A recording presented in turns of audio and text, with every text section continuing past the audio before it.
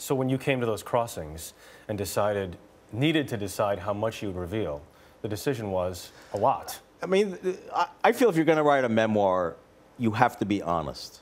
You have to be brutally honest. I didn't write this book to be the hero of the book. I mean, my son, Zach, is the hero of the book, and I truly believe that. But I felt in letting readers know what informed me as a father, what complicated my relationship with him, you had to know about me.